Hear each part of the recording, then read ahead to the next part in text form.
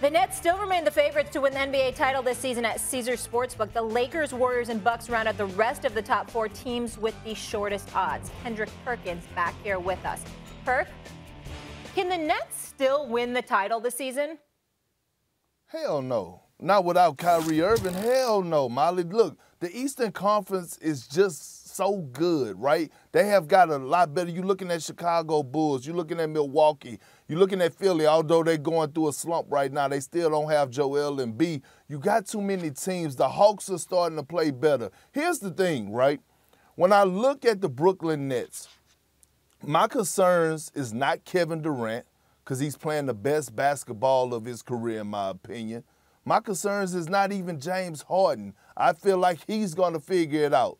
My concern, and one of my concerns has always been Steve Nash. And I think against the Golden State Warriors, we saw that. We saw that. And I know a lot of the blame went on the players, and I get all that. But preparation, adjustments, it means everything, especially when you're playing against a team that's at the same level as you. We saw Golden State preparation. It was a lot different. They approached that like it was a playoff game. Ron Adams and Mike Brown had those boys out there on the defensive side of schemes in a diamond setting. Sometimes they were trapping. Sometimes they was in man-to-man. And what I saw Steve Nash do against the Golden State Warriors bothered me. When I saw him bench LaMarcus Aldridge, a guy that has been your third option type player this whole season, and you get to this game and you bench him, he don't play a minute in the first half, and all of a sudden, what did LaMarcus Aldridge do last night? He come in and dropped 24 off the bench. So my concerns is not Kevin Durant or James Harden, it's Steve Nash, and is he able to coach and make adjustments on the fly? And against Golden State, we saw that he's not on that level yet. Let me get real serious on this subject, Kendrick Perkins. I don't disagree with you with your point. It's bigger than that, but I don't disagree with your point. But what I'm about to say, in my time with you on this show, I've never been more sure in my life that you're about to agree with every word that I say. You bring up Steve Nash and lack of preparation. Steve Nash has never coached a day in his life in the NBA. Never coached on any level before he got the Brooklyn Nets job. Whose fault is it that he's there as their head coach? That would be KD and Kyrie. Now, I would remind the world, Steve Nash, a good man, a hell of a player, Hall of Famer, who, by the way, I think has the potential to be a very, very good coach. He's had some good moments. Last year wasn't god-awful, even though we saw some hiccups in the postseason, particularly with his usage of Kevin Durant not spelling for him and leading him to exhaustion where he had nothing left in overtime against Milwaukee in Game 7. But what I would say to you, KP, who was available at the time that the Brooklyn Nets were looking for a coach? I believe Mark Jackson was available. I believe Ty Lue was available. We sit here today, Molly, Kendrick Perkins will confirm, Ty Lue might be the best coach in basketball right now.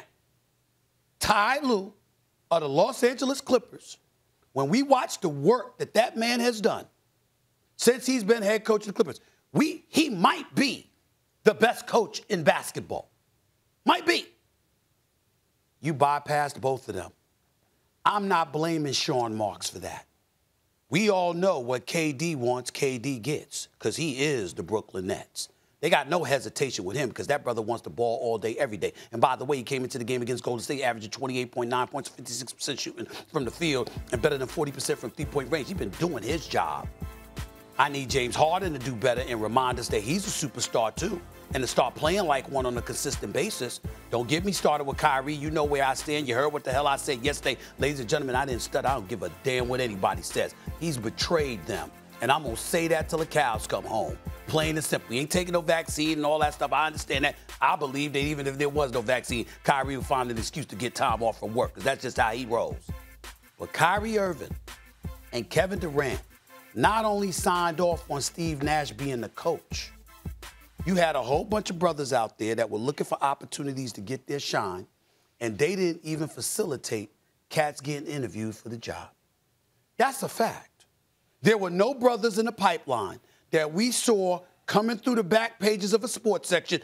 This person's being interviewed for the job. That person's being interviewed for the job. You couldn't at least ensure that some brothers got interviewed just so they could get some pub, even in the event that they don't get the job, that they at least garner consideration for other jobs? I'm looking at Steve Nash and his staff. I'm looking at my brother David Vanderpool on that staff, who should have been a head coach in Minnesota, who should have had consideration for the Portland job long before Chauncey Billups ever got there. But we happy for Chauncey Billups. But in the end, the players themselves who are running the franchise never once facilitated a brother being interviewed for the job to give a shot. And this is fresh off the social justice issues. This is fresh off of people looking at our society and saying, you know what, y'all need to listen to us. And white folks in America saying, we're listening. We want to hear you. We want to elevate ourselves to this with this conversation because the aftermath of the George Floyd killing took place. All of that stuff happened. And KD and Kyrie running the Nets, getting what they want, did nothing to provide any kind of pushback for Steve Nash being the coach because Kyrie said, we really don't need a coach. We could do it ourselves.